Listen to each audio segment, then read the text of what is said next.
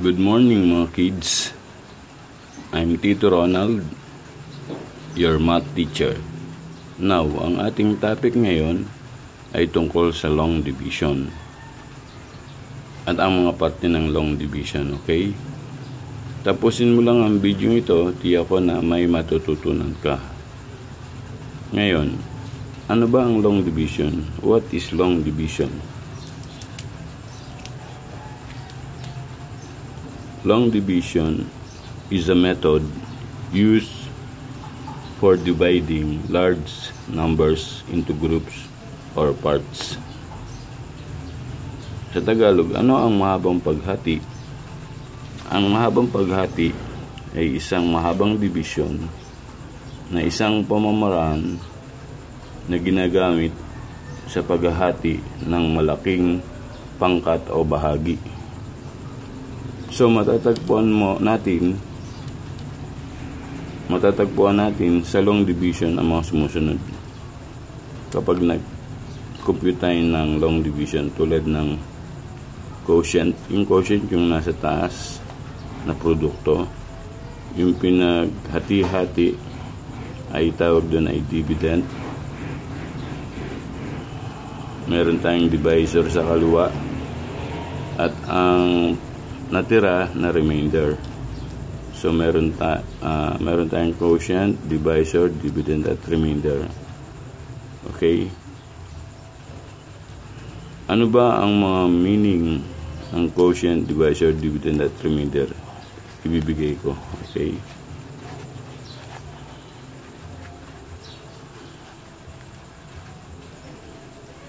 So what is quotient? Quotient is a quantity produced by the division of two numbers. Ang quotient ay isang dami na ginagawa ng paghahati ng dalawang numero. Okay? Yun ang number 1. Next, divisor. What is divisor? Divisor is a number by which another number is to be divided.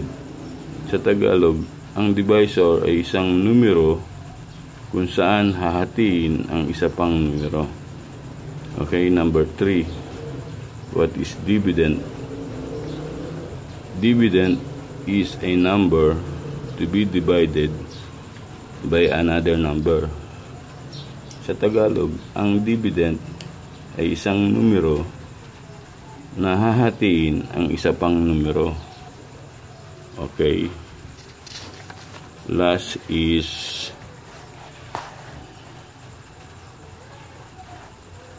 number 4.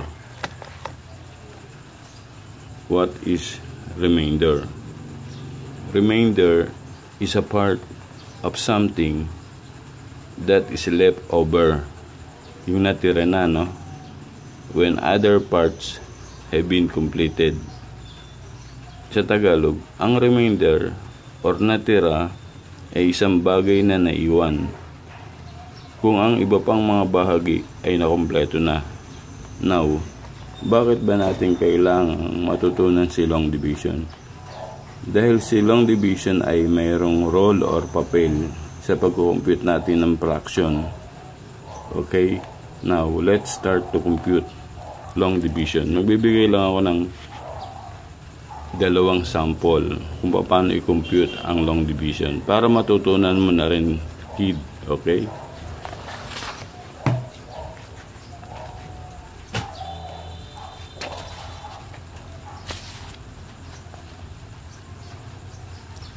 Sa long division tayo.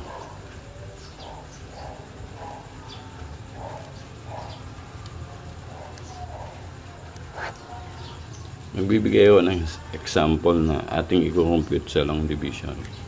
Halimbawa, 88 divided by 3. Ang unahin mo, ang pag-compute ng long division, unti-unti lang. Unahin natin sa 8. 8 divided by 3 equals, may makukuha kang dalawa dyan, 2. So, 2 times 3 equals 6.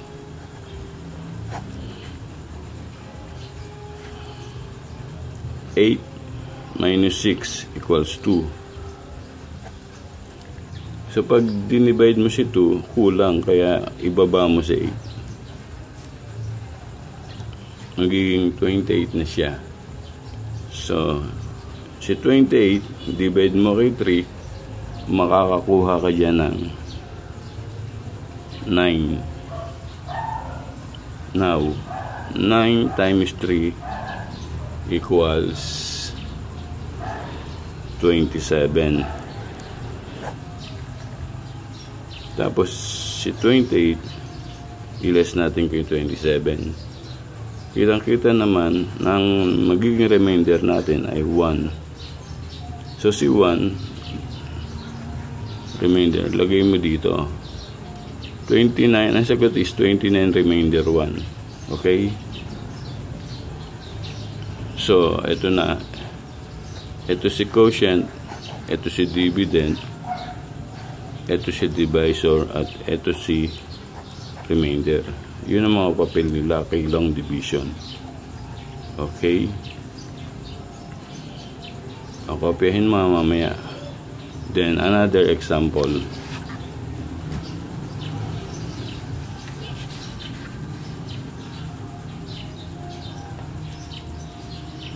Kilang division.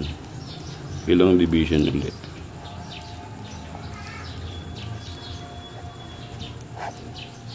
Bigay ako ng example, sa malaki, 475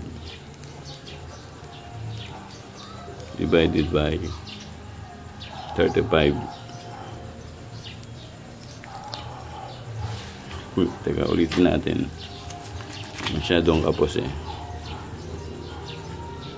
Okay, 475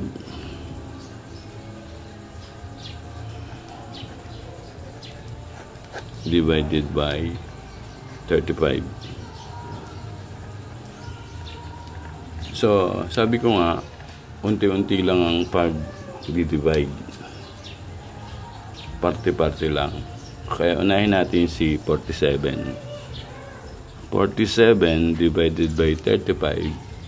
So, sa 47, may makukuha kang isa dyan. 1. Now, 1 times 35 equals 35. Ngayon, ililes natin sila. 7 minus 5 equals 2. 4 minus 3 equals 1. Ngayon, sa mapapansin mo, pwede ba i-divide si 12 kay 35? Of course not. Kaya ibababa natin si 5 dito. Kaya magiging 125 na siya. So pag naging 125 na siya, mas malaki na siya, pwede mo na i-divide siya kay 35. 125 divided by 35, may makukuha ka diyang 3. No? Paano nangyari yun?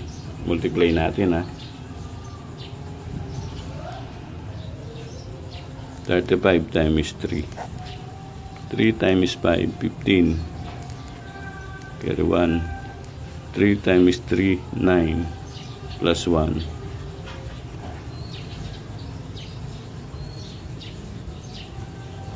105. Okay? So pag tatlo ang pwede kay 125. Kaya 3 times 35 equals 105. Tapos iles natin. 125 minus 105 equals 20 na lang ang remainder. Always remember, the remainder is always smaller than the divisor. Okay?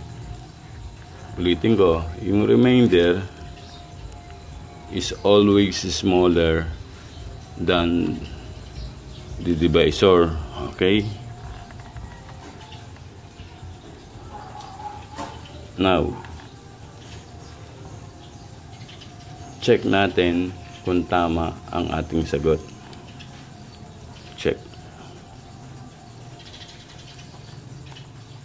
Check na. Unang-una, ang gagawin mo ay kukunin mo si quotient. Okay? 13. Tapos, imumultiply mo siya kay divisor, 35. Okay? 5 times 3 equals 15. Carry 1. 5 times 1 equals 5 plus 1, 65. Okay? 3 times 3 equals 9. Dito mo siya ilalagay. Tapat mo kay 6. Tapos 3 times 1 equals 3. O, i-plus na natin, ha. Bring down 5. 6 plus 9, okay, equals 15. Kero 1. 1 tsaka 3 is equals 4. 455 ang lumabas. Okay, dito natin ilagay. Yung 455 na yan, i-plus mo si remainder. Okay. Pag pinilas mo si remainder kay 455, 5 plus 0 equals 5. 5 plus 2 equals 7. 4 plus 0 equals 4. Ang lumabas ay 475. So, tingnan mo si 475 sa dinivide mo kay dividend. Ito. Tama ba? Tama, di ba? Ibig sabihin, ang pag-divide mo, ang paggamit man ng long division ay tama. Okay? Kopyahin mo lang yan at mag-apply ka ng sarili mo. Kung anong pagkakakopya mo dyan, mag-apply ka, mag-practice ka lang, matututo ka rin. Okay? Now, hanggang dito na lamang mga kids. Ang ating susunod na video ay ang tungkol sa mga fractions addition. Okay? Okay, please huwag kalimutang i-like, i-subscribe, at i-click ang notification bell dito sa baba ng video ito upang ma-update kayo sa susunod na video mat natin. Okay? Maraming salamat. Sana natuto ka. Or sana natuto kayo. Thank you again. Bye.